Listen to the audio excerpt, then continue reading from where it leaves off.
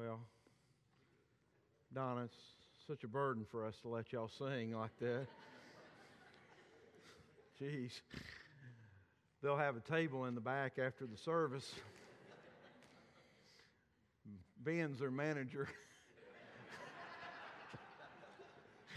They hadn't let him in the group yet. Thank y'all. That was awesome. We're so thankful that y'all came to sing and worship with us tonight. And tonight, church, we're having the Lord's Supper, and it is what we're here for tonight. And I want to make this kind of brief, but I'm very much a person who believes that the Lord's Supper should be celebrated, and it should be the focus. It should be everything that we're about when it comes to this. I do not believe that, and I think I've shared this with you before, but I'm not one who likes to put the Lord's Supper on the end of a service and just then walk out the door. I believe it has so much meaning, and I don't like it to be done with the rituals or just a ceremony. I like for it to be the main attraction of what we do, and that's why when we do it here, we do it with a lot of reverence and holiness. And pray tonight will be a great impact night in your lives, just because it's something Jesus instituted. And if you have your Bible with you tonight, and you'll turn to the book of Matthew, the 26th chapter. As Jesus instituted the supper, there was a few things that he shared with us. And I like each time, every time I have shared the Lord's Supper, something always speaks to my heart, changes my life. I don't believe in the 51 years I've been on this earth, nothing's impacted me more than celebrating the Lord's Supper at the tomb. When we were there and we had walked in and we actually got to go in the tomb, and we came out and was up singing hymns just above the tomb, and we were singing in Amazing Grace and some just good hymns of the Lord, getting ready to prepare to take the Lord's Supper. While we were singing, there was a group from Africa who was down below the tomb, and they were singing in their language, and they were singing the same song, and it was powerful. And then there was a group from Europe that was singing, and they were singing a song, taking the Lord's Supper, and it was all these nations singing at the tomb of the Savior that's empty, celebrating what He had given us, the institution of the supper. So it's a special time. I think about it the way that Jesus put it in the book of Luke, shared it with His disciples right before He's leaving the earth, shares with His disciples, I've wanted to have this meal with you. I want to have this meal with you before I depart. And I just think about it this way.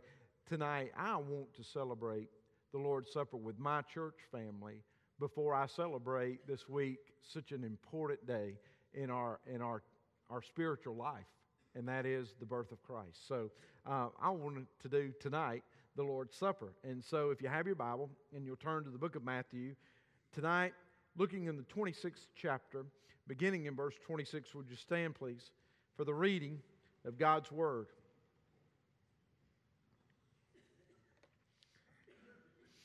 And as they were eating, so they had the Passover meal there. It's important to note that, and each book breaks that down. John, I think his gospel does the best of breaking down the difference between the Lord's Supper and between the Passover meal. So they had actually had the feast celebrating the Passover, and as they were eating, Jesus institutes this wonderful thing that we celebrate tonight called the Lord's Supper.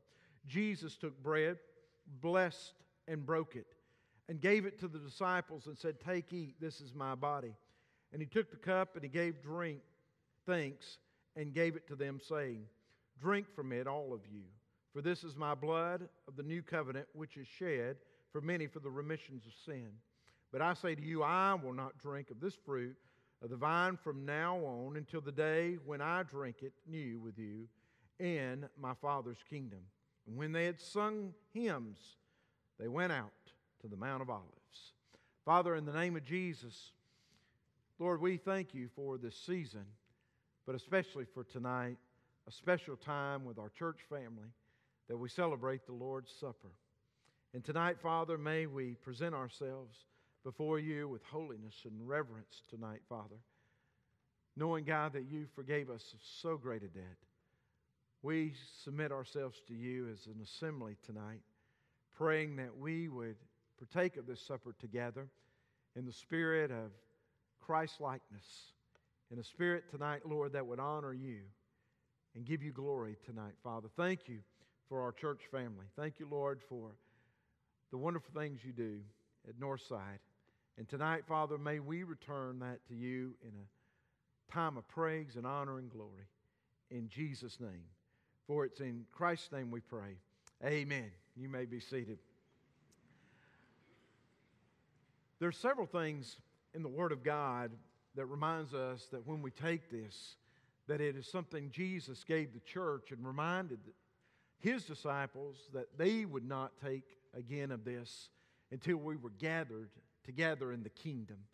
And I think about that from the perspective of there's a lot of meaning to it. I believe it's one of the things that reminds me as a believer that I should not just go through the motions of taking this Lord's Supper, but prepare my heart, renew my mind to what I'm really celebrating tonight. I think about it from this aspect. Paul warned the church in Corinth about partaking of the Lord's Supper without reverence, without honor to Him. Matter of fact, in Corinth, they had taken the Lord's Supper and called it a love feast, and were actually worshiping pagan idols with it, and it had become a little catastrophe there in that region. And Paul warned them and was very strict in his warning in chapter 11 of 1 Corinthians that he actually condemned that selfish practice. He actually condemned a way of coming to the Lord's table without a reverence or a holiness and without the aspect of celebrating what it really is. And so tonight it's kind of a thought that I have when it comes to this part is this is not a selfish practice. It's not something we do individually. It's something we do as the church. And it's something we do to remind us of what Christ has done for us, but also to remind us that Jesus is coming back. I heard Adrian Rogers once say, truly as the church, we ought to live like Jesus just came out of the grave, and we ought to live like Jesus is about to come back tonight.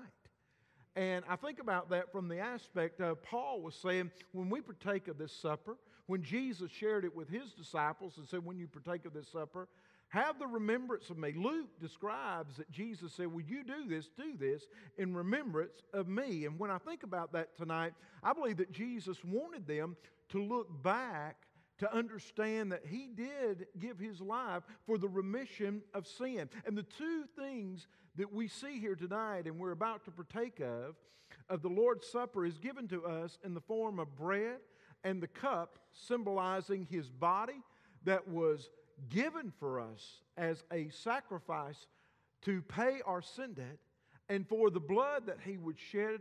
And what does He say? For the remission of sin, to remind us tonight that the body was going to be the ransom of heaven, that it was going to be a perfect body that was given, a perfect sacrifice that was given, a body that we could not give because sin has crippled us, but a body that was perfect, a body that fulfilled the law, a body that was sent from heaven, that He left the balconies of heaven to tell us this good old gospel story tonight, the story of Christ. And so tonight, when I think about this, I'm reminded to look back to my day of salvation, to think about the fact Christ gave His life to me, and in that, it changed me.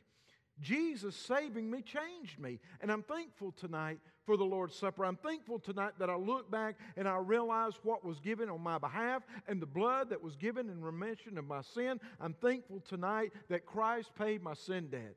And so tonight, before we take the supper, maybe this would be a good time for us to think back a moment and reflect upon the fact Jesus saved us. This we should keep as something that is personal between us and Him. Something that is our testimony. Something that shares the change and radical change of our life. And I'll tell you right now, I believe every person who got saved got radically saved. Because where else were we going? What else were we doing? We were lost.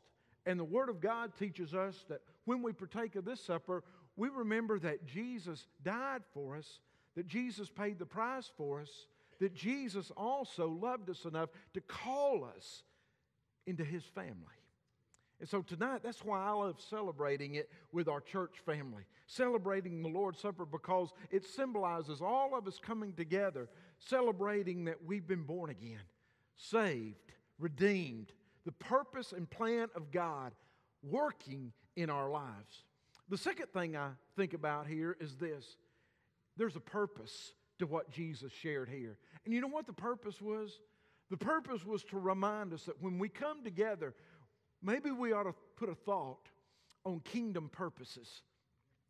That maybe we need to remember tonight that He said, I will not observe this supper again until I drink of this cup anew in the kingdom of heaven. And you know what Jesus was saying by that, church? He was saying, the next time you see me partake of this supper, men. Now think about this. Jesus is about to give His life on the cross. His days on earth are coming to an end, and His kingdom is about to be established forever. He's taken His man from off the mountain to a room there where they're celebrating the Passover, and He's been sharing with them. According to the book of John, He shared with them what's going to happen when the Spirit of God comes to live and abiding them.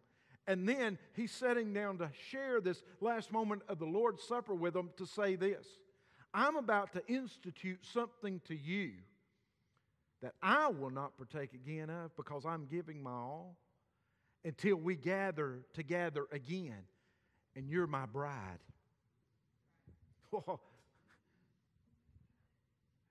I'm not going to partake of this again until we're in heaven and we really celebrate the kingdom purpose.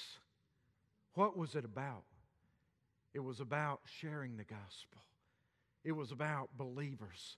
It was about the bride of Christ being ready and prepared for that great day when we'll celebrate in heaven. The kingdom has come. And Jesus, in His last moments, now church, think about this. If it was me, it was my last moments on earth, probably the last thing I'd be doing is sitting around thinking about a Lord's Supper or doing something with a bunch of people. I'd be running around telling everybody what they need to do. Amen? Especially some of these guys. And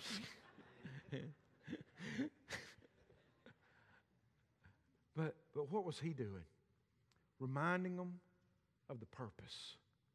Church, when we sit down here tonight, I'm reminded of the purpose of the kingdom. Why do I preach like I preach? Why do we sing like we sing? Why do we teach like we teach? Why do we gather for the kingdom?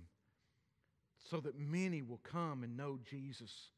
And if we ever lose our purpose, and I worry in the kingdom of God today that we're losing sight of what the real purpose is. The real purpose of the church is to share the good old gospel story. And God help us if we ever think we've shared it too much that we don't need to share it again until the King comes.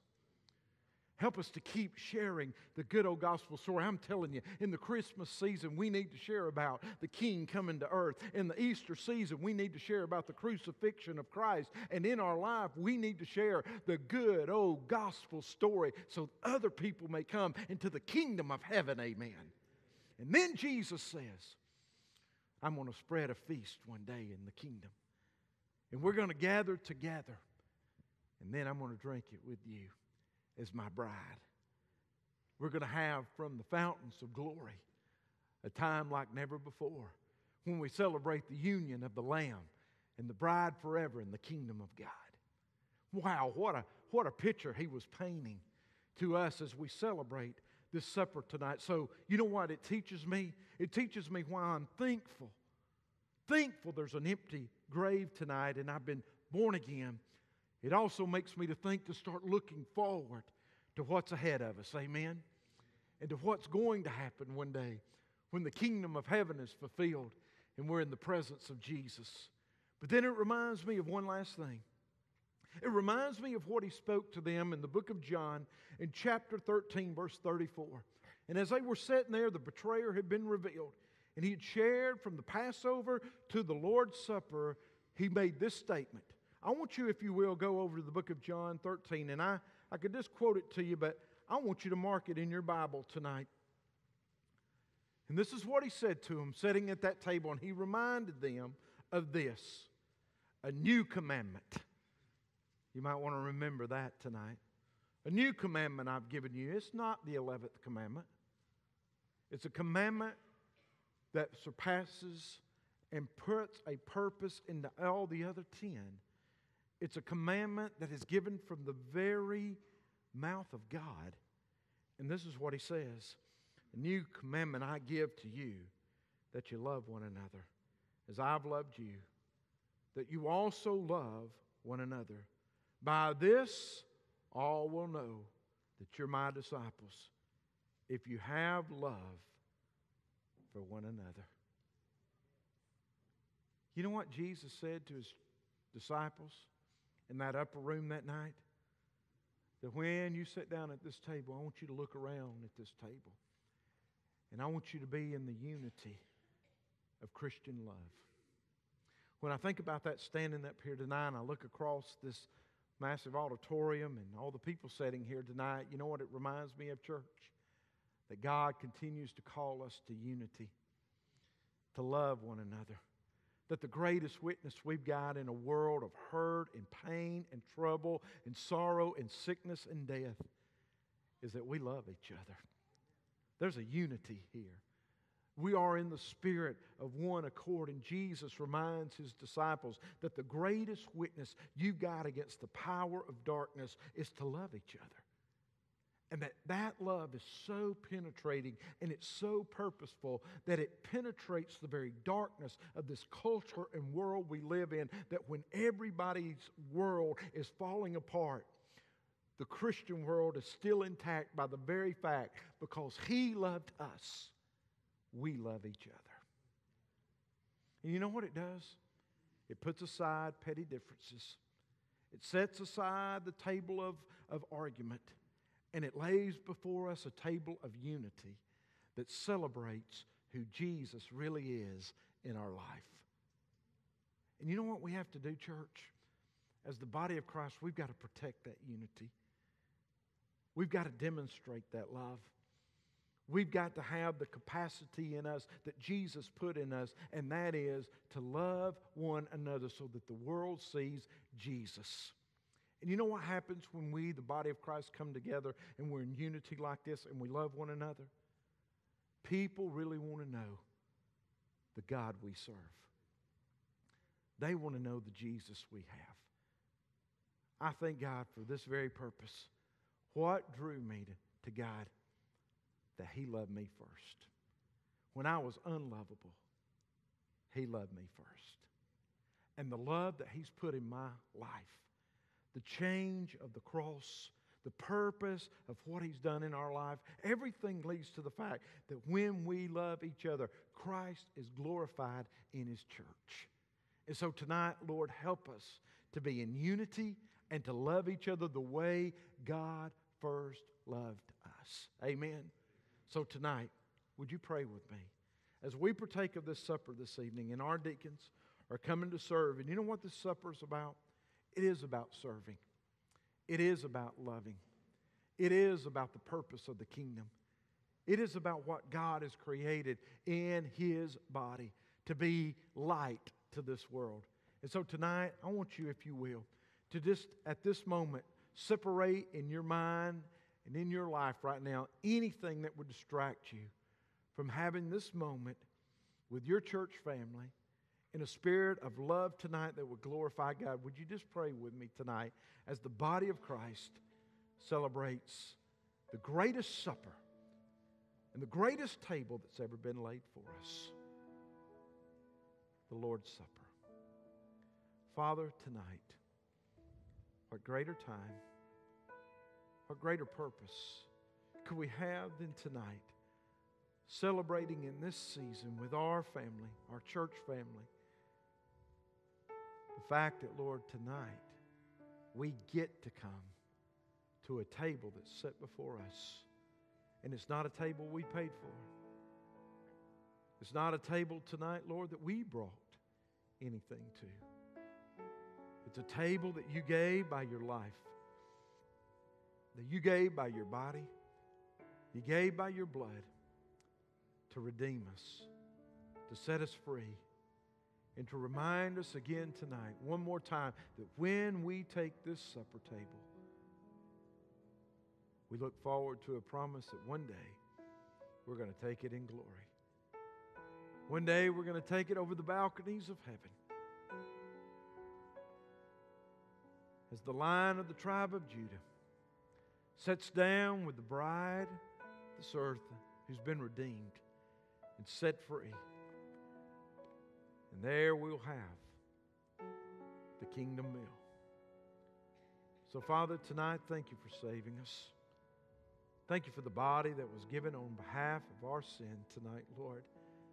Thank you for sending your Son, the Lord Jesus Christ, to die for us.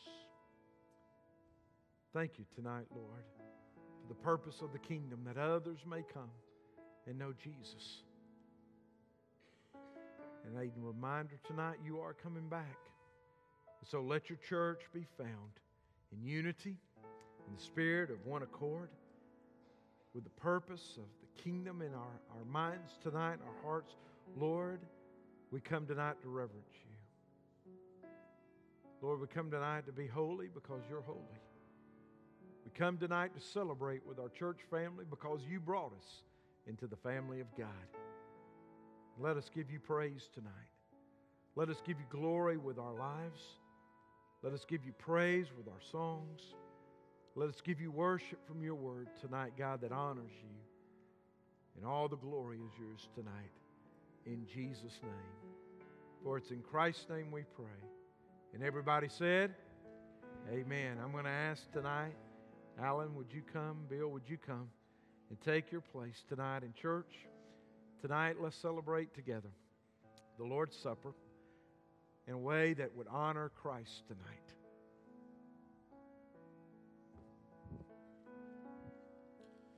Jesus, you endured my pain. Savior, you bore all my shame, all because of your love. You're the maker of the universe,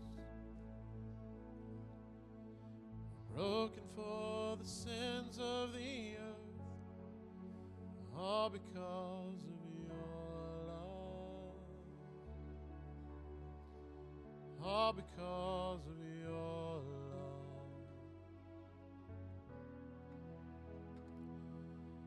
Because of your cross, my debt is paid. Because of your blood, all my sins are washed away. Now all of my life I freely give. Because of your love, it's because of your love I live.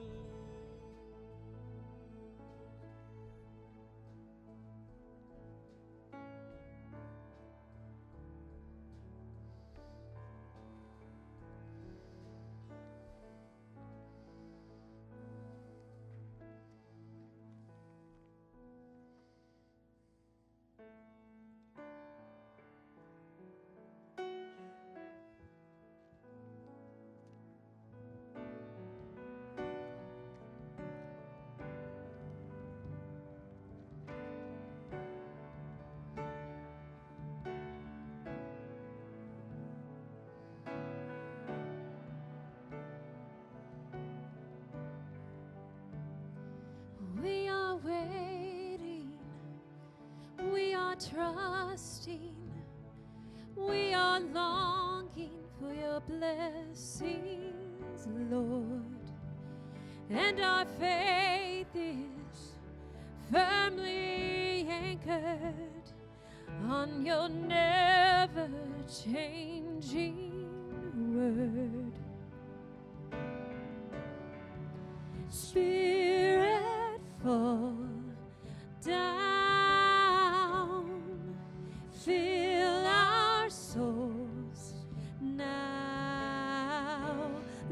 Lord, we gather in your name, your power.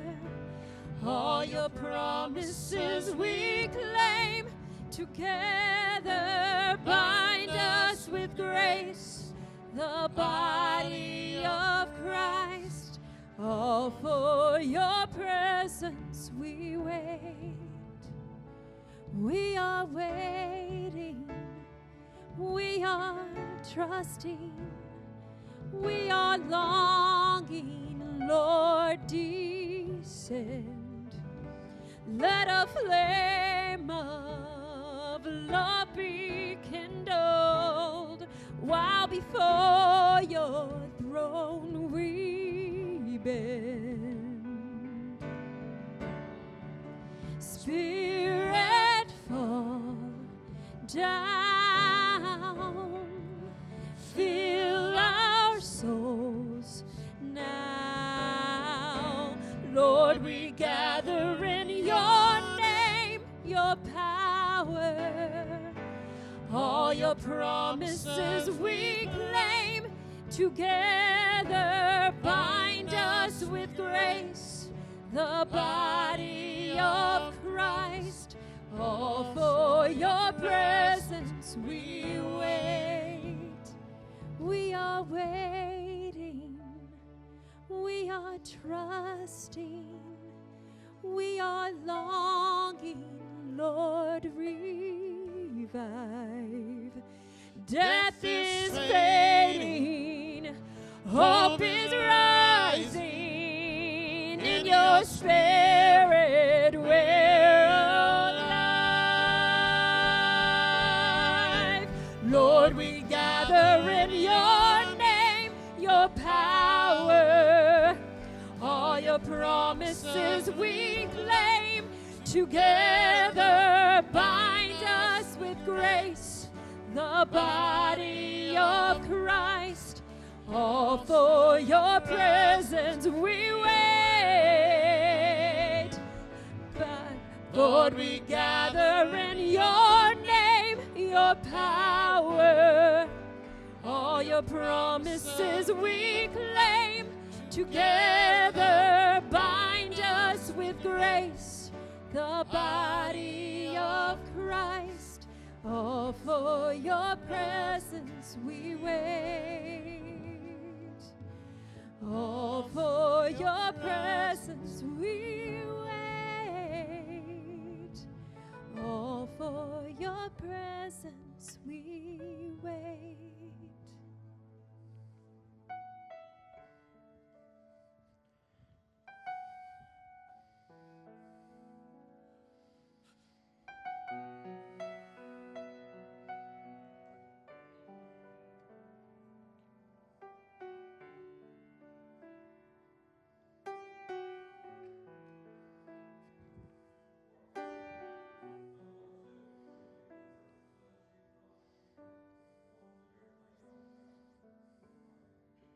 As we take this bread, Lord, I just pray that you would help us all as a church to remember you as it's meant to be. In your most precious and holy name, amen.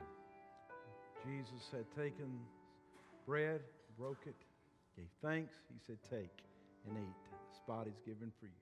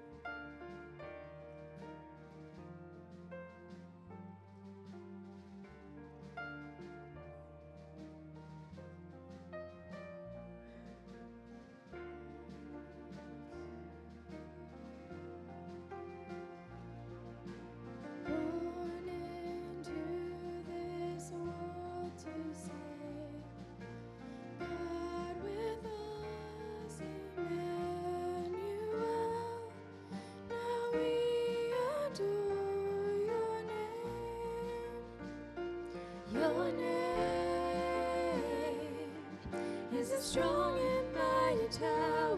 Your name is a shelter like no other. Your name, let the nations sing it louder, 'cause nothing has the power to save. Back around.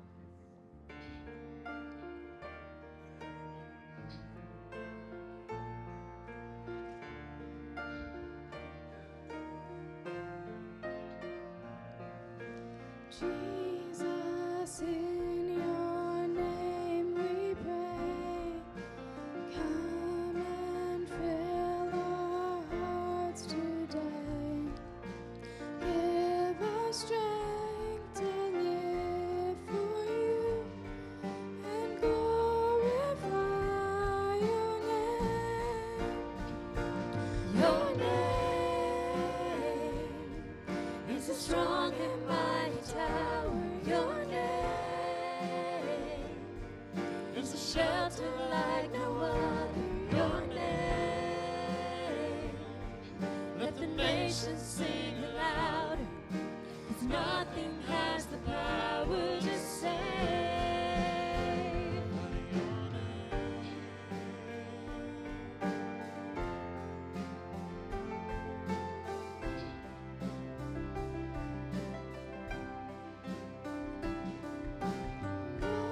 Wonderful Counselor, Prince of Peace.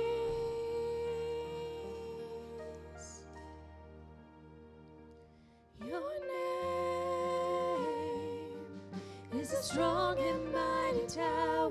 Your name is a shelter like no other.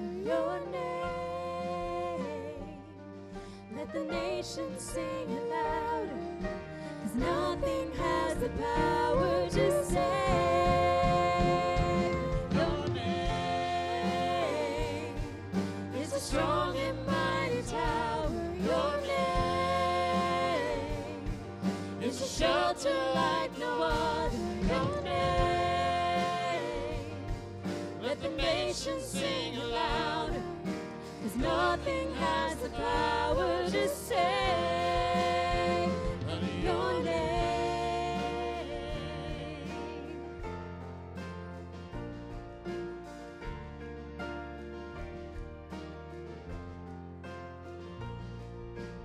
God with us, Emmanuel. God with us, Emmanuel. God with us, Emmanuel. Now we adore your name.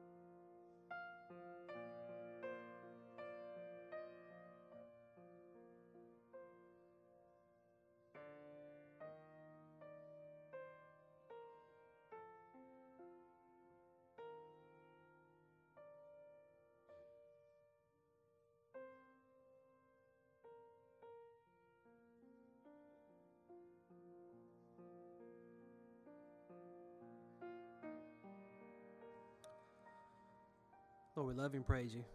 We thank you that we can come together in your house to worship you. We thank you that we can come together as a family. For, Lord, we have but one Savior, whose blood was shed on the cross for us. Lord, we ask you to help guide us, Lord, and help us to strive to be in your will and always reflect on what you've done for us. For it's your blood that saved our soul. In Jesus' name, amen.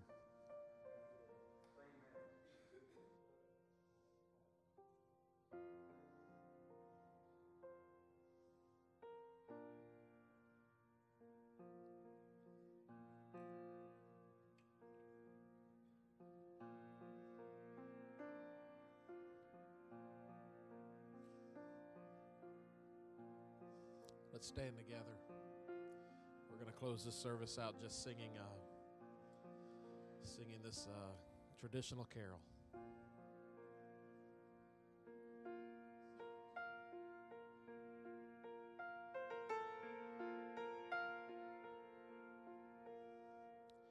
Silent night, holy night, all is calm, all is bright, round yon virgin mother and child. Holy infant, so tender and mild, sleep in heavenly peace, sleep in heavenly peace.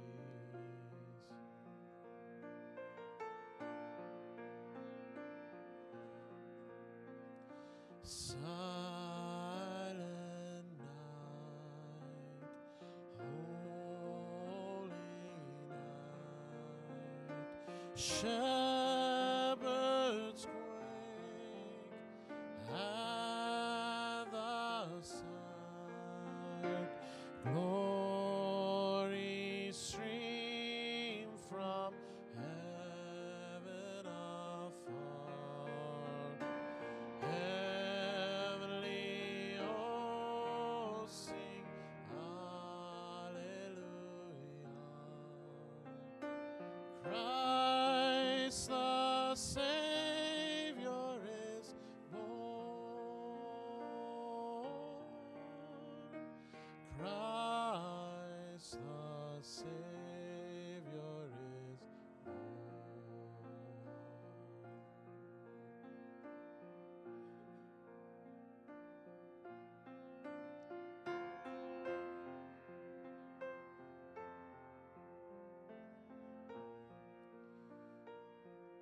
with the angels. With the angels, let us sing. Hallelujah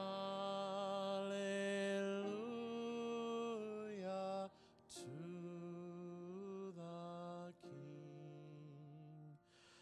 Christ the Savior is born.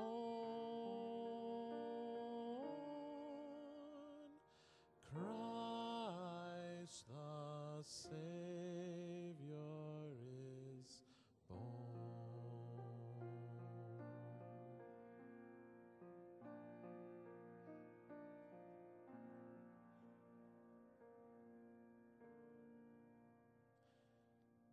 Be blessed, Northside. Have a Merry Christmas.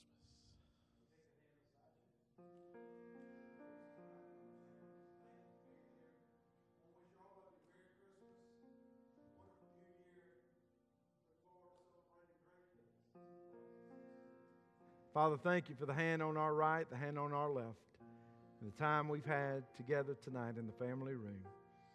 Father, may you bless each family. May tonight we leave rejoicing in the celebration of our Savior. To God be the glory, the great things that you will do. In Jesus' name, and everybody said, amen. God bless you.